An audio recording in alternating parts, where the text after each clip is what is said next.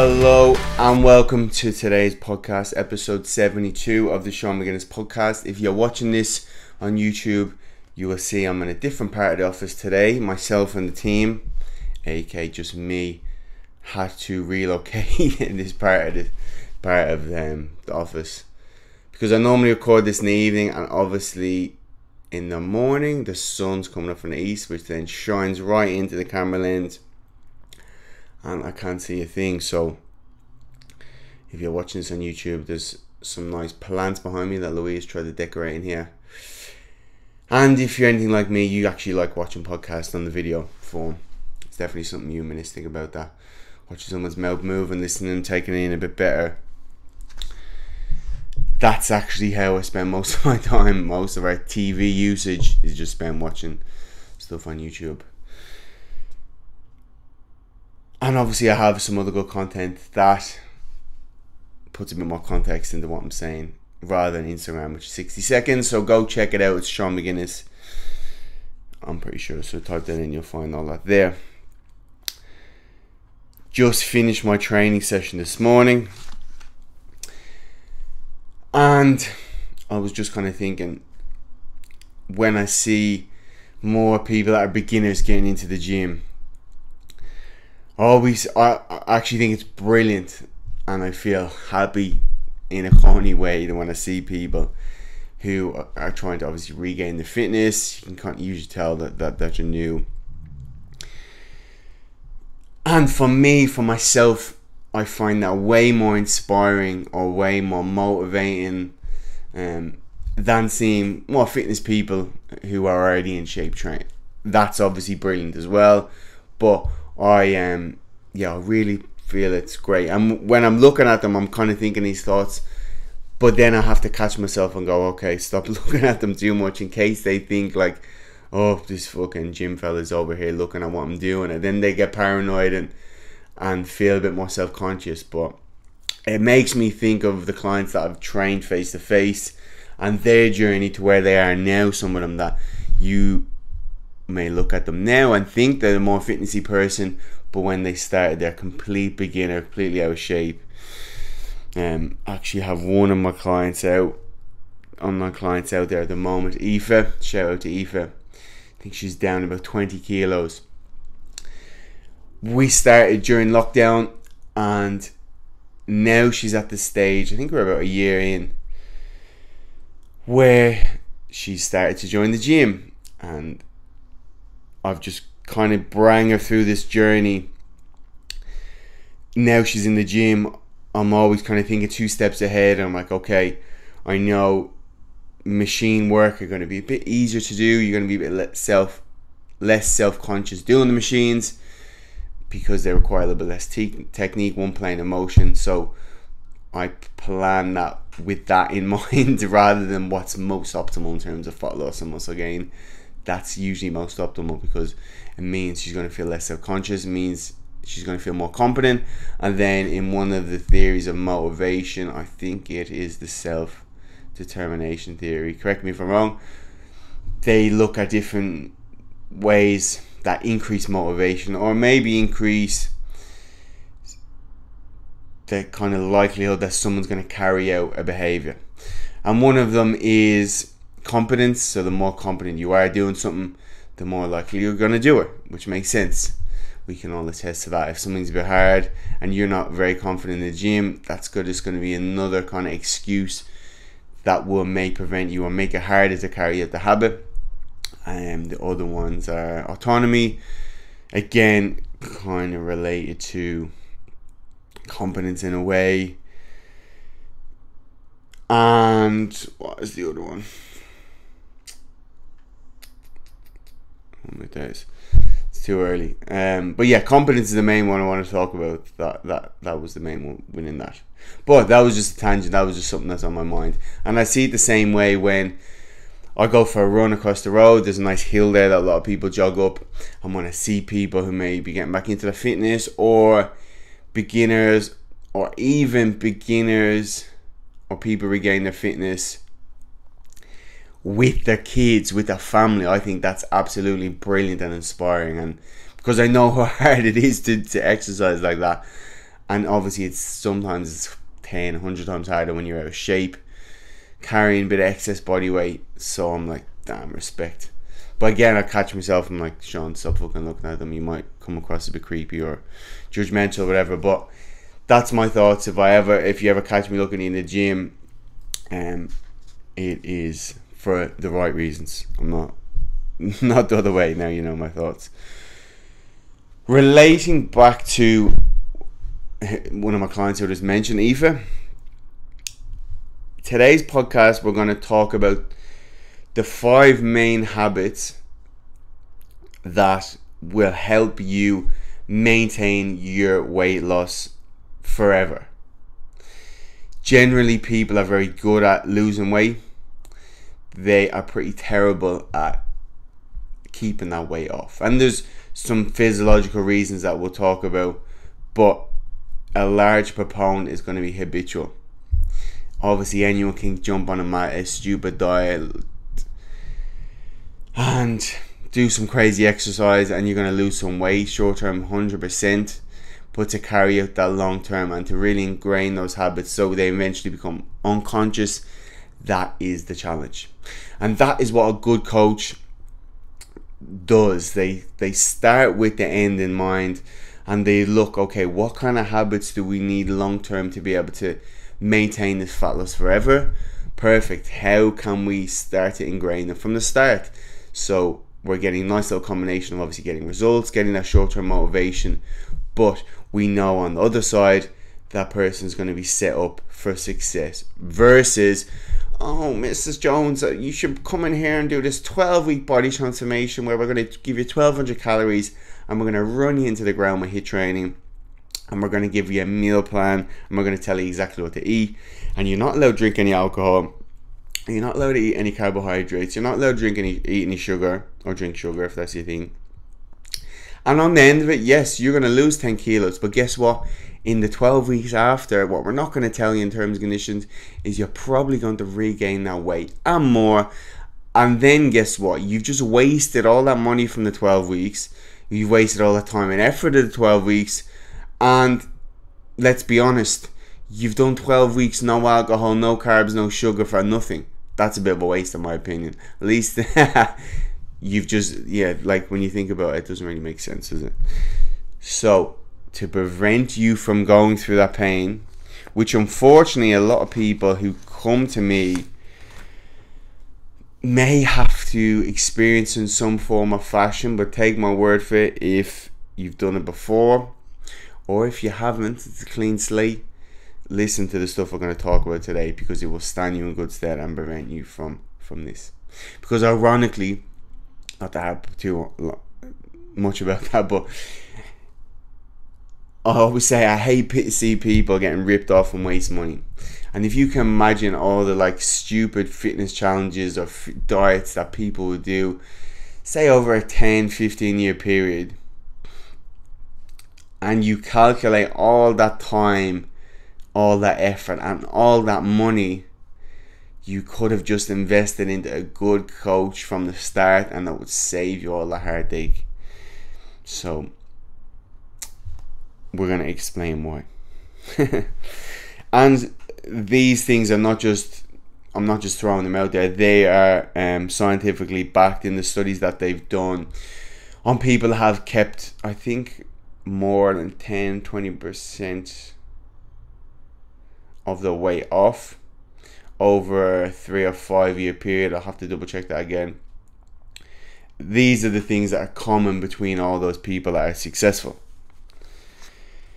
and I can definitely back them up over 8, 9, 10 years of working with people. The clients I've seen that I can call to this day that have still maintained that weight loss, they definitely practice these out.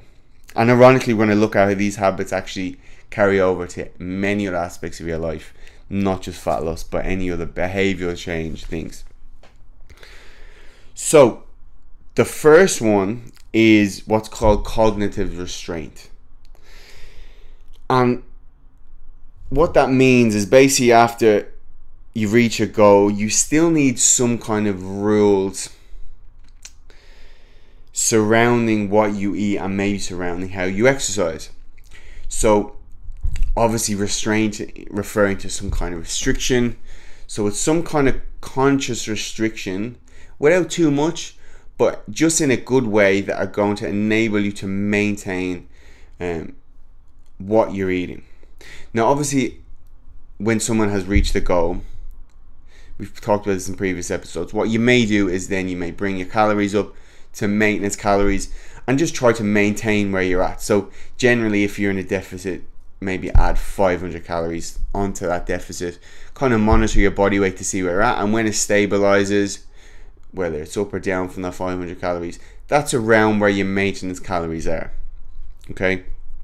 But as we know how easy it is to blow out our calories. So even though we're eating a little bit more than our deficit, we're eating our maintenance calories, we still don't want to fall into the trap of doing well to reach our goal, but you completely forget all the rules that got you there. It's kind of like, for those into MMA, if you look at Conor McGregor, obviously done brilliant to get to the point where he is today. But let's think about his last few fights. If you don't watch MMA, you'll get the point I'm trying to get across.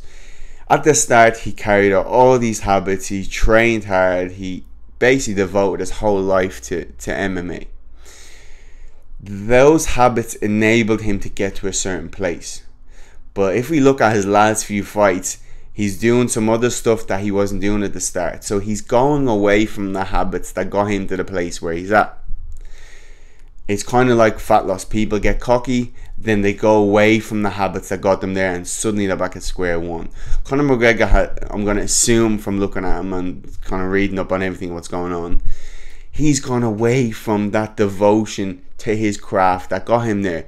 So if you're going to maintain at the top, and now you're cocky, and yes, you have an ego, but you're not doing the work, you're not carrying out those same fundamental foundational habits that got you to the place where you are, what's going to happen when you go away from them? You're not going to be able to, you're going to lose your fights, because the people that are actually beating you are carrying out those fundamental habits better, more consistently. And this is the same with fat loss. So cognitive restraint basically means being mindful and having a level of control around what you're eating even after you reach your goal. And this can be different for everyone. This could be some way that allows you to eat around your maintenance calories. For some people, that may be tracking the calories. For some people, they may know, especially say less during the week, they may know or may have calculated once they've got to the goal what an estimate of what their maintenance calories is in the form of 3 meals per day. So they don't necessarily have to track their calories, but they know once they stick to this certain structure around eating per day, they may have 2 or 3 options for breakfast, 2 or 3 options for lunch, 2 or 3 options for dinner. They know they can go away from calorie tracking because they know those meals are calorie tracked. This may mean for other people that don't have the time to do all that, they may just get their meals ordered, as I said before. It may mean that you set yourself certain goals, that like you prepare your meals during the week, or it may mean, and this is going to relate to the second point, it may mean that you have an idea of what you're eating, but maybe you'll weigh yourself daily, and you'll find maybe when the weight starts to creep up a little bit, that's when you go back and start to really track your calories again, see where you're at, make sure there's no stuff creeping in or creeping out.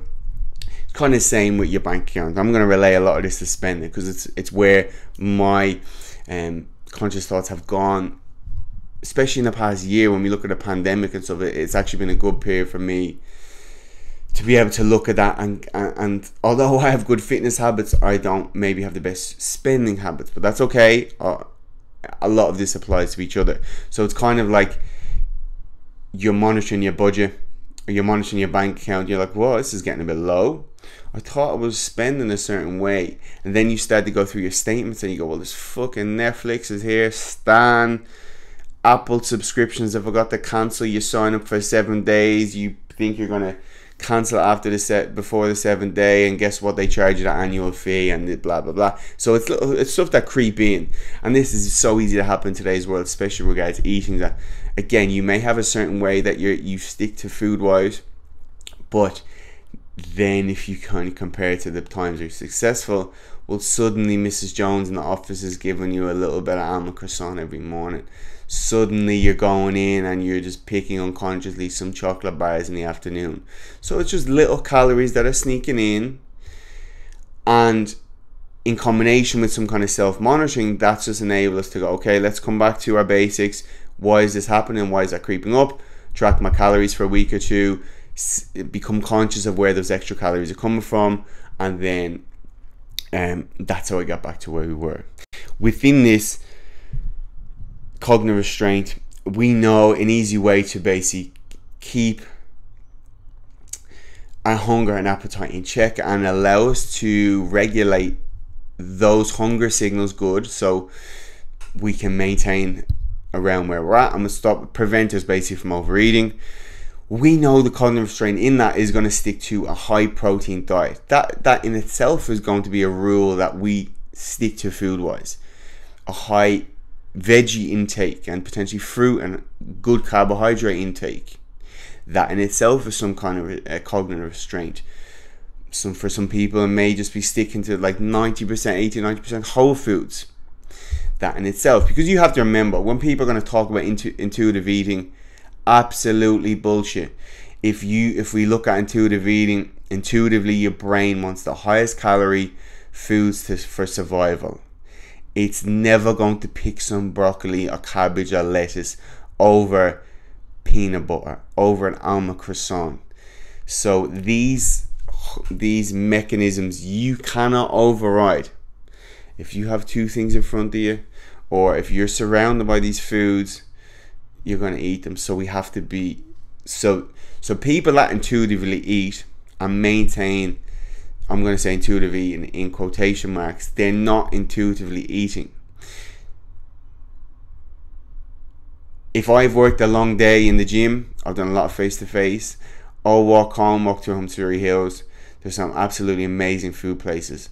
My intuition wants to go in and absolutely destroy that pizza place, absolutely clean out the kebab place, but I'm habitual, I'm going to say habitual in my habits, but I habitually stick to a certain way of eating where I don't necessarily eat out at those places.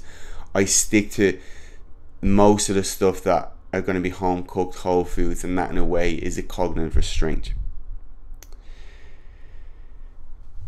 We will use this cognitive restraint in combination with that kind of flexible dieting mindset that we have created in the past. So we know if on the occasion that I do go in and go, do you know what, I'm sick of it, I need to smash this pizza, that's okay, because if I need to, I can come back to some of the tools, strategies that I've developed coming to the stage where I know how to adjust my calories down for the next few days if I go over a lot.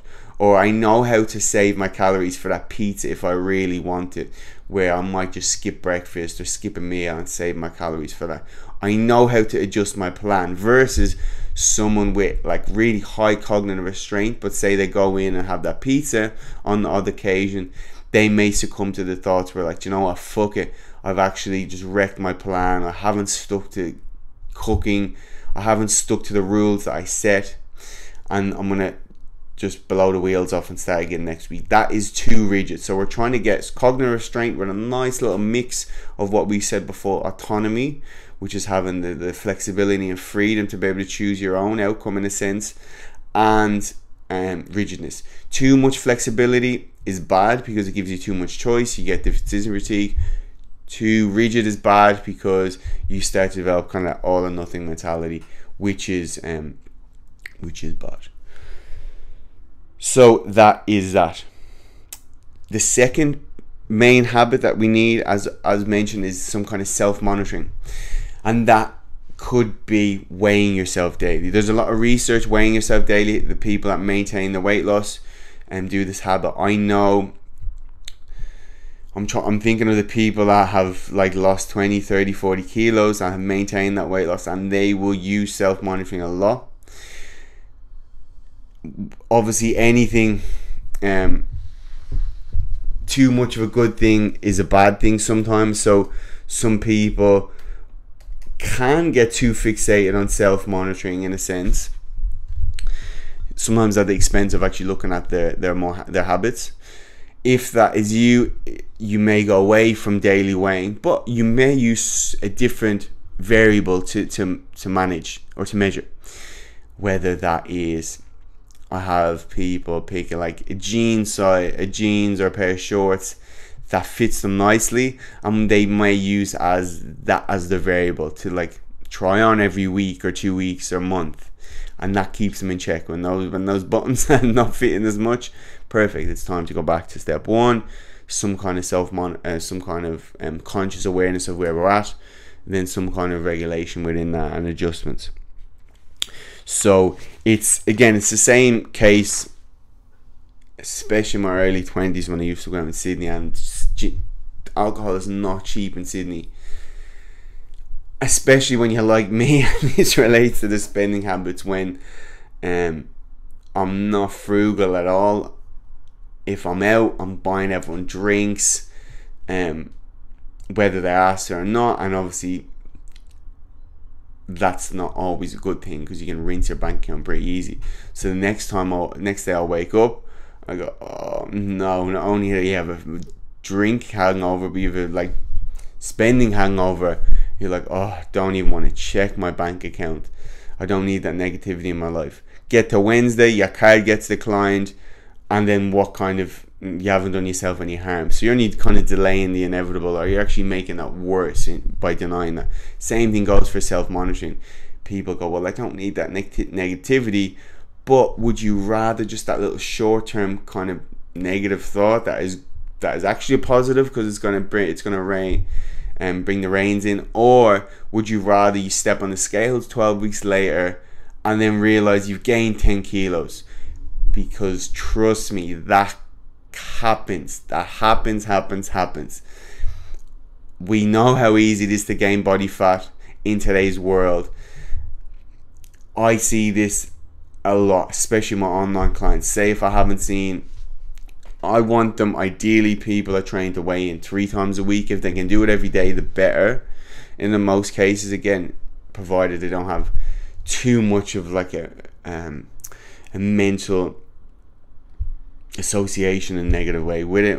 In that case, we may use something else, as I said.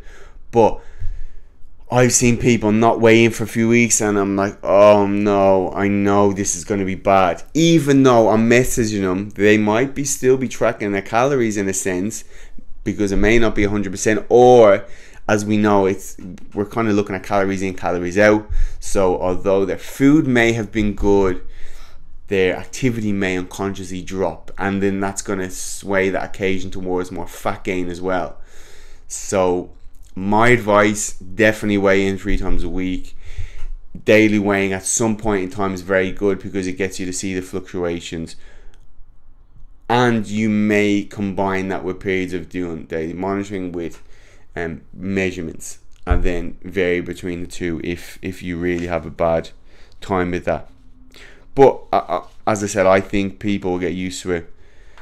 They have to. Well, not they have to, but people don't do well on the scale because they always step on it on a Friday and then it's down because they've just like, generally people are better, quotation marks, during the week, so they may be burning more calories, taking a bit less in, so the muscles are going to be a little bit less filled with glycogen, which is carbohydrates, and water. That's going to weigh us. If you kill us less, the weekends generally going to be more processed food, processed carbohydrates, bit less activity, which means we're storing more carbs, which is broken down into glycogen, and that's stored with water. So for every gram of carbohydrates, stored about 3 grams of water. So you have a big carbohydrate weekend, even if it's in your calories. Suddenly then they get on the scales on Monday and it's up for a few kilos, and you think you've gained weight, but you haven't. You think you've gained fat, you haven't. You've just gained water weight. So don't think within that. Number 3 is regular exercise. It may sound very simple and you're like, oh, of course you need exercise, but again, people go away from the habits that got them to the place and when we're looking at exercise, we may get someone to, this is where step goals are very good, I think, because it just gives them that conscious measurement. And again, the more self-monitoring, the better. The more cognitive restraint, the better, because if you look at steps, our body is made to conserve energy. It's why you feel lazy to not train, because it's the first point in evolution when we're having too much food and we have to voluntarily exercise. It's never happened. What's happened in the hundreds of thousands and millions of years of evolution is we have evolved in a scarce food environment, so without much food, so we'd have to conserve energy. So these mechanisms are in our brain. So having some kind of step goal can kind of make us conscious of that and push past those mechanisms that are inbuilt, because if we intuitively move, we're going to not move at all. That's what happens. So step counts are good. And again, if we look at some kind of resistance training, weight training, ideally 2-3 times a week is good to maintain those results we've got to that point, to maintain that muscle. To maintain that muscle is going to enable us to keep our metabolism high and burn more calories. That's going to obviously tie into keeping our metabolism strong. And the more we move, the more we exercise, we're going to get lots of endorphins, or what they've discovered now, like we touched on last week, especially with cardiovascular training, more that endocannabinoid part of the brain, which is going to make us feel good. The more natural ways we can make us feel good in today's world are not only going to reduce stress, but going to reduce the kind of emotional eating that a lot of people succumb to because it's so easy. So when we give our brain good chemicals, it's not going to use more unnatural ways of looking for that point. In addition, lots of movement, lots of exercise regulates our hunger well. So you'll find the days we don't move around a lot, you probably crave more food. Could be a combination from a psychological point of view of boredom and, like we touched on, those brain chemicals. But from a physical point of view, they've seen people who, I think 8,000 steps is the minimum, their hunger and appetite regulation is much better. And the more you move, guess what? The less time you're thinking about food, which is good. So then we can move for purpose and eat for fuel, versus that we're not doing much, we're bored, we're sitting around, we're like, you know what, I'm gonna get some food to cheer me up here. That's more hedonic eating, and that's dangerous, because that's how we gain body fat easy, because we end up doing it with delicious, high calorie, high palatable food.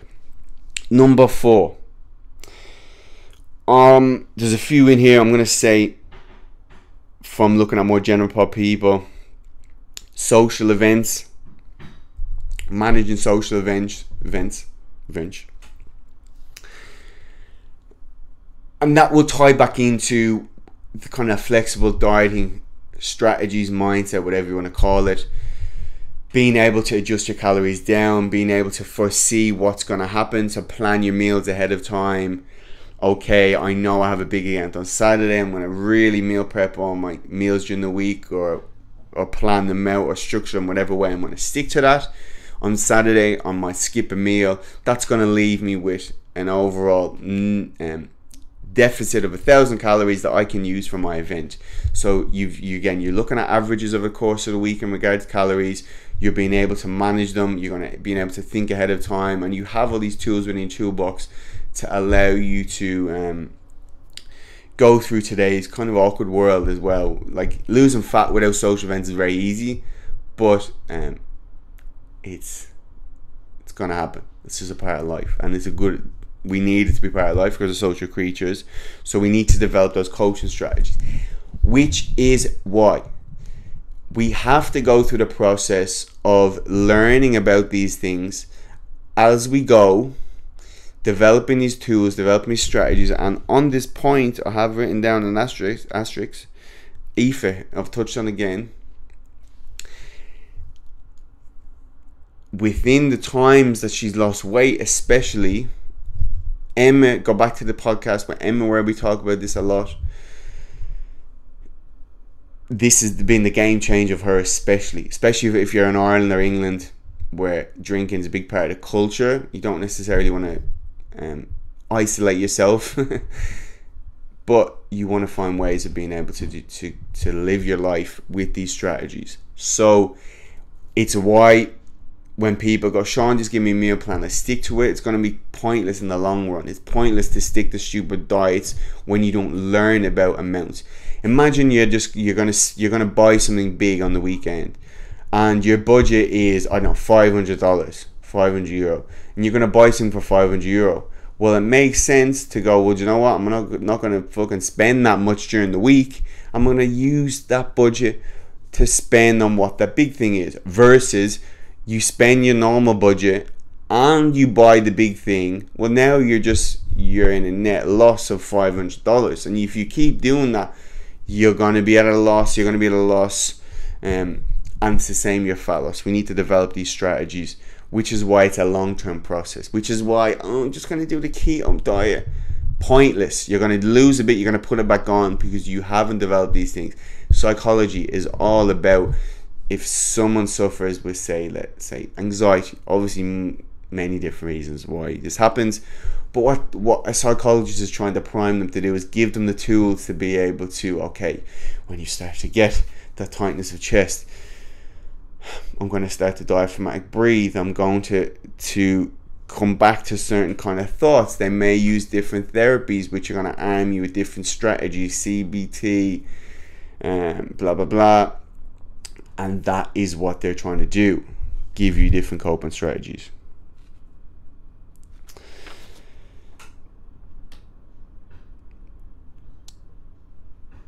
Number 4 for me. That was number 3. I can't remember if I called number 4. I'm just picking them in order. I have them in order here, but I'm actually just on the spot picking off what I changed my mind on. So number 4, it's actually kind of, this is more of a quote-unquote mindset thing. I hate that word, but it's the only way to describe this. And that is thinking of yourself in a new identity. So ideally, we get someone to the other side of the point where they've lost weight and they're maintaining and have these good habits, they change their life, and they actually think of themselves as a new identity in a good way. So instead of the person to start being an overweight person and I'm on a diet, now they're suddenly a fit person. That's the mindset, is they are that person that exercises. Suddenly at the start they were the person that's trying to exercise, that hates exercise. Now they're the person that loves to exercise. That's a part of their identity. So yes, we're trying to get that person from being the out-of-shape person on a diet to being the lean and fit person. That's their identity. So suddenly when they're out, or suddenly when they're having little mental battles with themselves, maybe at the start I was like, I need to go training, but I'm not really good at it, or I don't enjoy training. Well, suddenly now the talks they're having with themselves or with other people is, no, I train every day. It's a part of who I am. It makes me feel good. Or if it's a case that, I know we looked at like flexible dieting, that you can fit certain foods in, but you don't want to all the time. When someone offers you something in office and you don't want it, at the start it's like, oh, my trainer told me I shouldn't really have that. Suddenly now you've got to the point where you're like, no, I don't eat those foods, in obviously a non-massively restrictive way, but I don't eat those foods, or I don't eat those foods without tracking them, whatever it is. So your tone within yourself is more definite, and you are the lean person. It's why when I briefly touched on spending habits, something I've got into a lot lately. And funny enough, even going back to the first point I put in my notes here, where we talked about cognitive restraint, you need to carry out the same habits. And something I fell victim to before is when I would start to earn a lot of money, my spending would go up. I can't remember, there's a name for it. You're probably shouting at your screen now telling me. But basically, this woman, I actually found her on YouTube. She's brilliant. I think it's called The Break. And one of the rules she says is, obviously someone else said it, but she's just relaying the message, is when you're rich, act like you're poor. Or like when you're poor, when you don't have that much money, you budget a certain way, you make it last. But the hard bit is then when you start to earn more, but you still need to earn more money, but then carry out the habits as if you were still not earning a lot. And that's the challenge. Obviously, that's why you could be earning all the money in the world and still go broke. And there's countless stories of that. Obviously, Mike Tyson lost 500 million. Countless anecdotes of people winning a lotto, winning ridiculous amount of money, but because they didn't have that base of spending habits, they went broke. And it's the same way. Like, you could be training the house down. It's kind of like thing where you can't really out train a bad diet in a sense, but it still stands true. So what was I even saying there? So when it comes to the identity I'm trying to form, you're trying to go, no, I don't buy all my meals out, or you're trying to become that person, that you're trying to become the mindset of the rich person in relation to those habits. So your tone might be, obviously, I constantly reevaluate my budget. I don't waste, or I don't spend over amount on when I'm out, or whatever it is. Obviously, you can insert whatever thing is there, but in combination to the habits you're trying to ingrain, you're trying to ingrain that identity of that person. And that is the powerful one. And lastly, one of the main things we can do is a constant reevaluation of our goals. So within fat loss, I touched on Emma, who has been brilliant, and it's one of the reasons Emma and Sharni, these two girls I trained, more face-to-face clients, they have been able to go through 2 lockdowns and actually get better results than ever before, because the 2, 3, 4 years previous has been about laying the foundations of all these things that actually, when we got into lockdown, it was way easier because they didn't have to navigate through all this stuff that's harder, social events, eating out. That was so easy for them. So not only have they maintained that weight loss, but they've lost. And Emma has now maintained through the second lockdown completely to the other side. And when I talk about constant reevaluation of our goals, she's kind of looked at where she's at in regards to training and said, you know what, for the past 3 or 4 years I've been in a fat loss stage. Now it's time for me to maybe build my physique a little bit, start to build some muscle. So you're constantly reevaluating where you're at when it comes to fat loss, when it comes to getting to your maintenance calories. This is like from an approach point of view as well as a habitual point of view for long term, to keep you in the game, because obviously when you're losing weight, you're getting that little hits of dopamine, motivation, and that's going to keep you going. But the hard bit is, like, what do you do when you've reached your goal without that, like, reinforcement? Well, suddenly you may need to change your goal. Suddenly it may need to be a little muscle building goal where you go into a little bit of a slight surplus over your calories and focus on maybe 10 to 12 weeks of trying to build some muscle, and then you may go 12 weeks or whatever it is of maybe some fat loss and then some maintenance. So you're cycling around different performance goals that will keep you training, that will keep you focused with your food. It could be a case that you get to your maintenance calories where your goal is, and you're like, okay, in combination with all the stuff we talked about, cognitive restraint, continuous self-monitoring, you may now set yourself a performance goal. I'm going to increase my squat or deadlift or bench, or obviously it doesn't have to be those traditional lifts, it could be anything. I'm going to focus on my gym performance now that I'm giving myself more calories. I'm in a maintenance calories, so my energy is going to be better. I'm going to focus on increasing my strength in the gym more now. I'm going to focus on my weak body parts. My shoulder has been unstable. I'm going to really get that and focus on all the stretching I need to do, and all the mobility, and all the stabilizing muscles, those smaller muscle exercises, to get me to the point where I can do those bigger lifts. I may get to the point where I've lost a lot of weight. I touched on last week's episode. I'm going to go into maintenance calories, and now I'm going to focus on maybe trying to run or increase my aerobic fitness.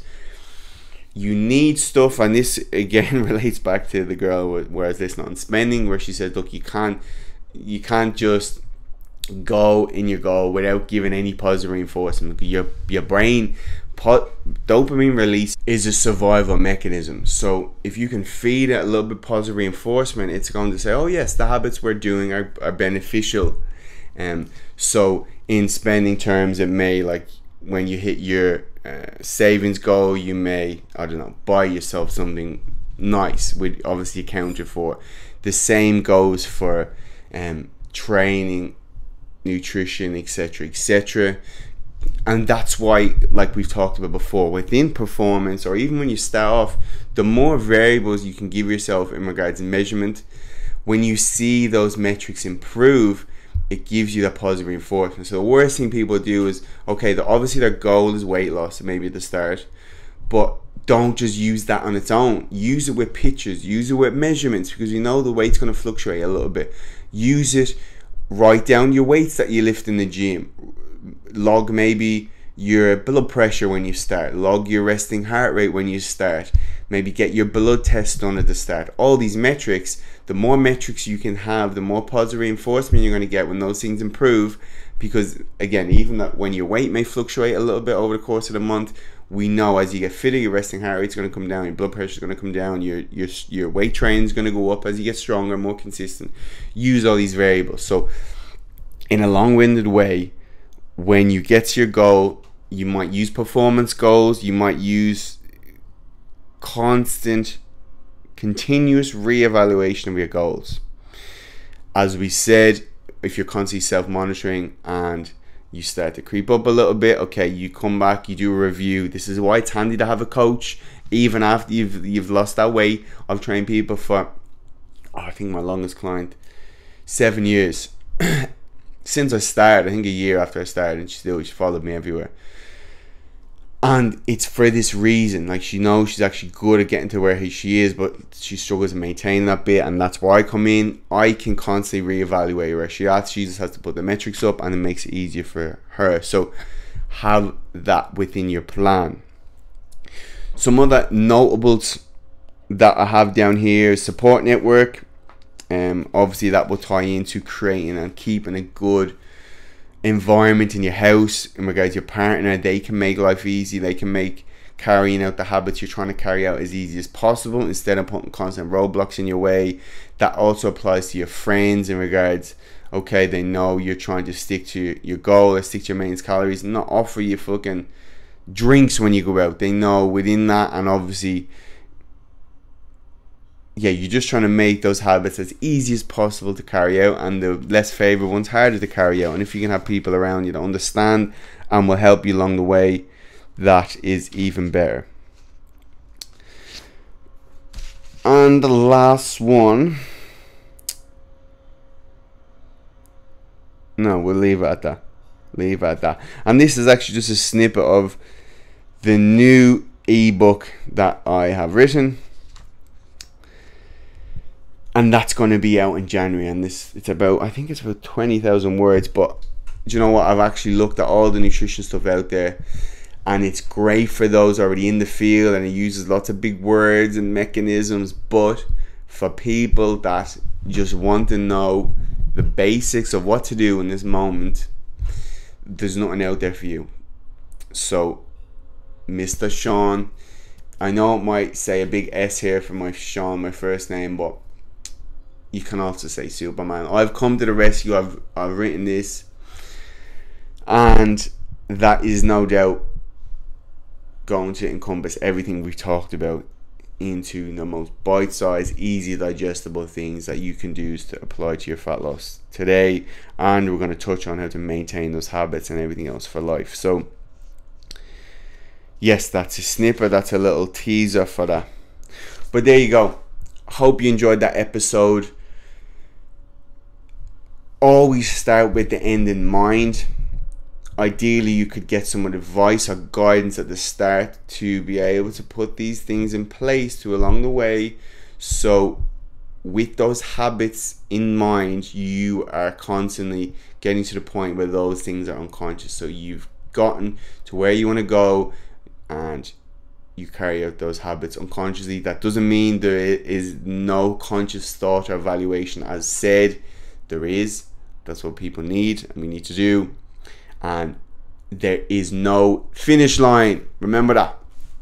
But it is a beautiful process, one that is going to leave you in a healthier, happier, more confident state, and it is worth every penny. And ironically, when you get to the stage where training is a part of your lifestyle, you become more susceptible, I don't think is the right word, I can't think of it at the top of my head, to those like endocannabinoids and endorphins, and you actually get more feel good release or maybe receptor uptake, and so you feel even better, and that positively reinforces everything. So people get to the end stage and can't imagine not having training in their life at all.